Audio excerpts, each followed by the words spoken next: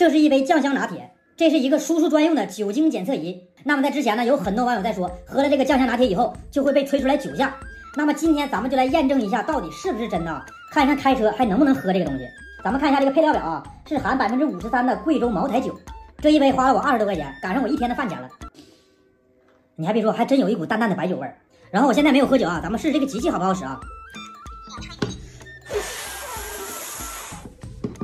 咱们看一下啊。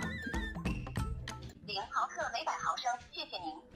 机器没问题啊，接下来我就把这一杯都给它喝了啊。哇，喝完了，冰的我脑仁疼，而且可以看啊，这个东西太坑了，里面这么多冰。好了，接下来咱们吹一吹，看看能不能吹出来酒驾啊。马上有钱就会有马上有钱，是你走来的特效，希望看到的人马上有钱。输入马上有钱，会不会有这个特效出来？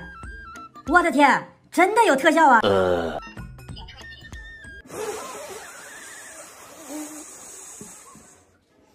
咱们看一下数值有没有啊0毫克每100毫升，还是0毫克，没有任何的数值啊。哎，那他们为什么网上说这个东西会吹出来酒驾呢？是不是我这个机器坏了？这样我喝几口啤酒啊，看看还能不能吹出来啊。OK， 咱们这回再试一下啊。